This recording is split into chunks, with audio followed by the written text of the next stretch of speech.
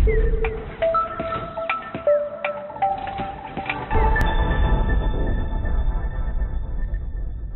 everybody doing? I'm Jason Vazzano, CEO of Vectorform, and today I'm here to talk about wearable computing, getting intimate with our devices. When I first announced my TED Talk, I got a lot of interesting questions. Intimate, what are you talking about, intimate? So I thought it'd be a good idea to tell you what I'm not going to talk about. This is Kevin and Leah. They were recently married, and they were recently married with Google Glass. Kevin convinced his wife to actually let him have Google Glass at the wedding, and like any good geek, he married her. We can imagine that intimate experiences resulted as a result of this, but that's not what we're going to talk about today. Wearable computing. Let's first talk about where we're at. Let's get a basic understanding of the current landscape of computers. Generally speaking, we provide input to computers with touch. A few dozen gestures, a couple hundred key command strokes, but it's really our active attention focused on providing this input. Basically, one human-computer interface stream. The idea of an active input, writing an email, texting, I'm sure many of us are doing that right now. One stream. When we talk about wearable computing, we have many, not only active streams, but the idea of a passive stream. We have sensors all over our body providing information, biometric, tapping into our neurological brain waves.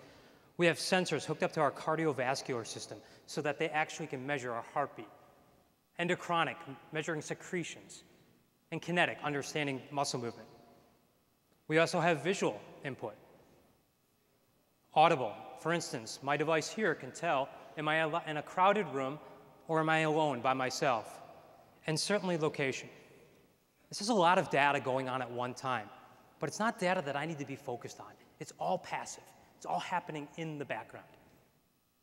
One could ask, though, are we going to suffer from data overload dealing with all this data? Is it going to become too much? Are we going to suffer from data paralysis? Well, let's take a look. Let's take a look at how we currently consume data. Let me take a moment and geek out, if I may. Let's start off with the graphical user interface. I think we all know what this is. Keyboard, mouse, maximize, minimize, icons. All of that data would not be possible to consume on a graphical user interface. We've evolved from GUI, or graphical user interface, to NUI, or natural user interface. Many of us have NUI devices in our pockets right now, with touch gesture. The idea is the content itself is the interface. It's a very important point. But still, too much data from possible wearable computing, that natural user interface won't accomplish this. So at Vectorform, we thought long and hard, how do we change the paradigm? How do we do something completely different that allows us to take advantage of this huge data that's amongst us? So we've come up with a new idea. Instead of NUI, it's NUI, Natural User Environment. And the idea is that our environment itself is our interface. It allows our technology to actually disappear.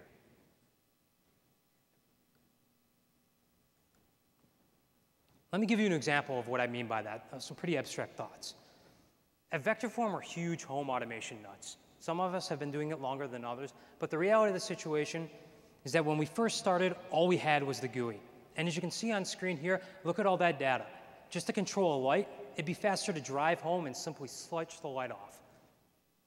Certainly, we saw some advancements with NUI, cleaner apps, a little bit easier to use, but still a little bit information overload. We weren't able to actually interface with our environment. But now, with NUI, our natural user environment, we can interact with the world around us. The environment itself is our interface. Here I have a video to share with you. Audio, please.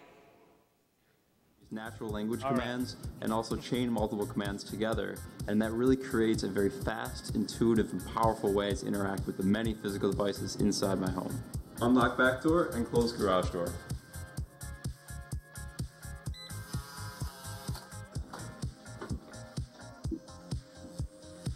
Set thermostat to 72 degrees.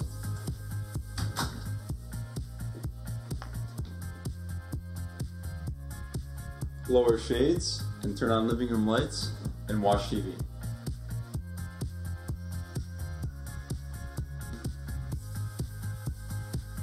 For me at least, the most exciting part of this experience, other than being some of the first people in the world to have class, was actually bringing it back to our Detroit office and watching our developers here begin to experiment with it.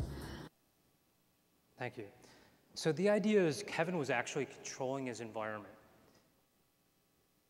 With a wearable technology, we can actually take all this data about ourselves and the world around us and process it in real time. The information becomes available to us as we need it, versus a graphical user interface that's constantly sending it to us and we can't discern how we can possibly deal with it. So a few months ago now, we were at a golf outing for the Michigan Autism Alliance.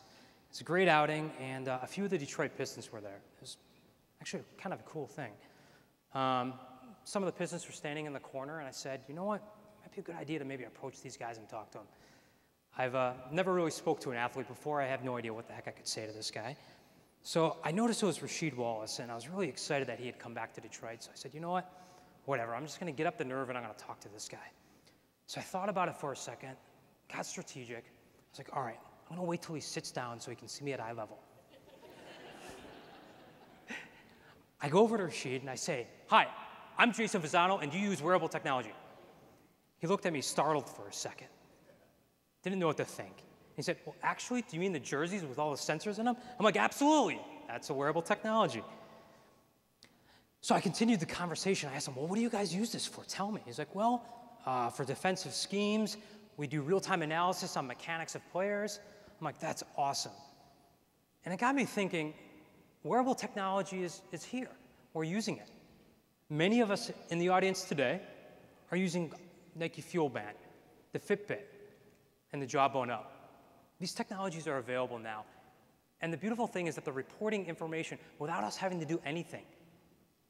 They're providing information about us in real time, about our health, heartbeat, and our muscle condition, and our sleep habits, helping us become a better you and helping us have better sleep patterns. Let me tell another story. This is Mark Sanders. He's our CFO. He's a beast. Every Friday, we play Ultimate Frisbee at the office. There is no defending Mark.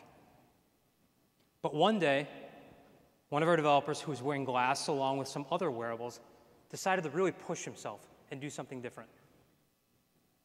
Pick him up, pick him up.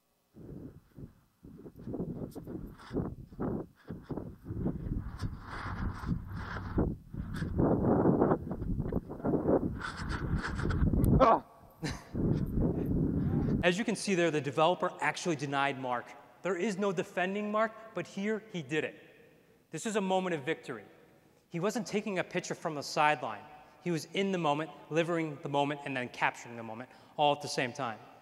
Sure, his pay probably got docked, but now he has that moment for life, a trophy to success.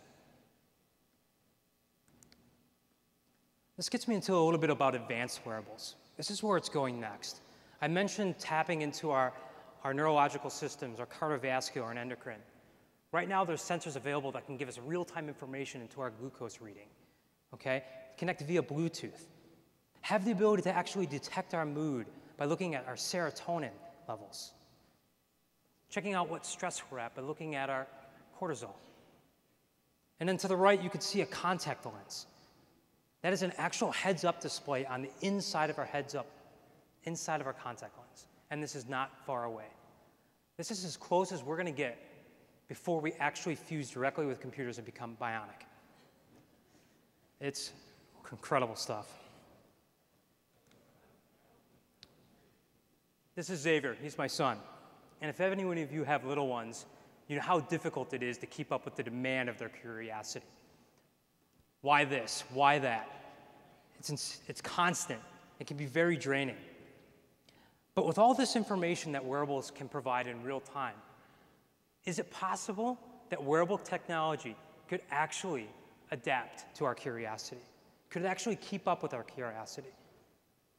And if it could answer these questions, in real time, how could we examine larger problems and look at things more holistically and solve deeper and more meaningful problems? The promise of wearables brings this, that technology will be in our life, but not in our way. Thank you very much.